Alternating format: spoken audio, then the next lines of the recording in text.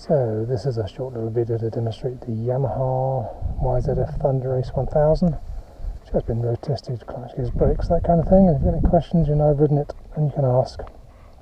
And this bike is really very nice. The only thing I can really sort of point out on it, there's a little bit of lacquer missing off this sort of area around there, but the rest of it's kind of lovely.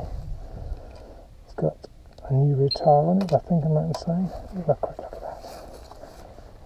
Yeah, it's a new rear tyre. You still see the seam around the middle of it. Front tyre is also new, you can see the seam around that too. So yeah, a pair of new tyres. I've had this bike in stock a while and done nothing with it, so I'm finally sort of getting around to having a bit of a do with it. The exhaust is a Quill exhaust. It's a non-original, but it's actually very quiet. I'd say it's probably as quiet as the original, or nearly as quiet. The engine itself sounds sweet. It's got a good battery on it. It starts easily. It's got this data tool system 2 alarm on it. Can't really fault this bike really. I think how old it is. It's really very nice. But anyway,